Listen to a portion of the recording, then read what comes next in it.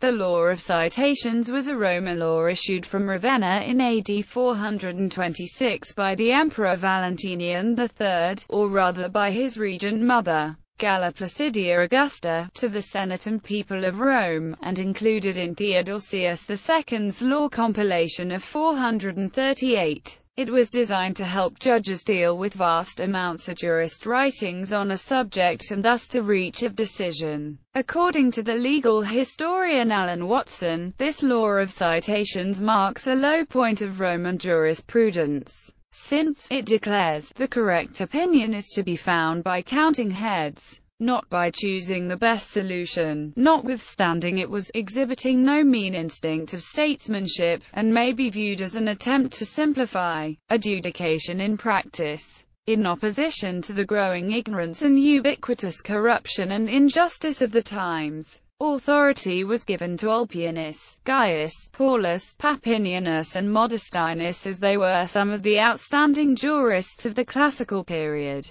Quotations used by these jurists were also given authority. If there was a conflict between the jurists, the majority view would prevail. In the event of an even number of views on each side, the view of Papinianus would be applied. If Papinianus expressed no opinion, the judge would then be free to use his own judgment.